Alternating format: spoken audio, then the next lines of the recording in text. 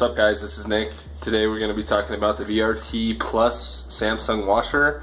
I had just purchased it because my old washer went out, and so far it's been pretty nice. Stay tuned.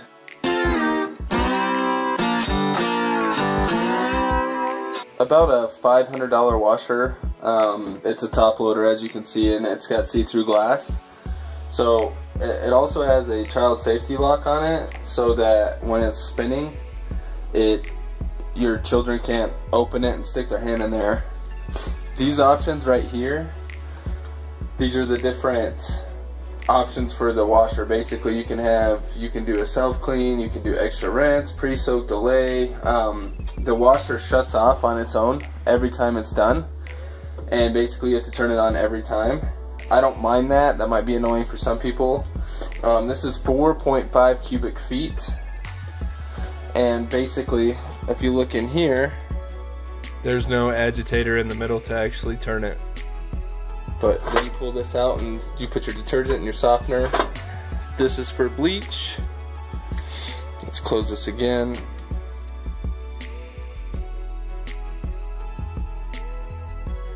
And basically you have all your settings here. So let's do a quick load and I'll kind of show you the process. Basically, I mean, if you have a washer, you know how to do this. So we got a little bit in here.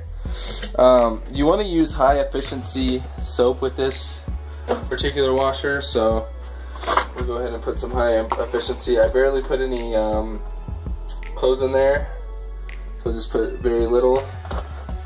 I just spill all over, but close it, close this.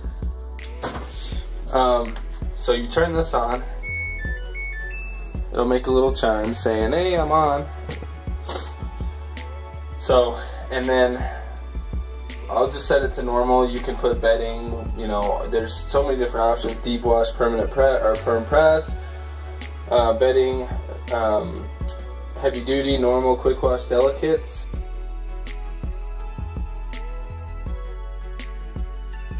Rinse and spin, and just spin. So basically, I just have a little bit in here, so I'll just do normal. Hit start. And this is kind of where it does some cool stuff. So it'll actually spin a little bit. And it'll do this multiple times until it finds basically the weight in which it needs to work at. So it'll also adjust some of these settings based on that.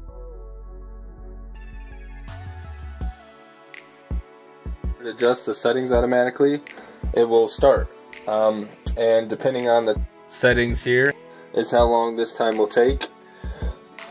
I really like this washer so far. It seems as if it was a good purchase, but I've also only had it for 3 days.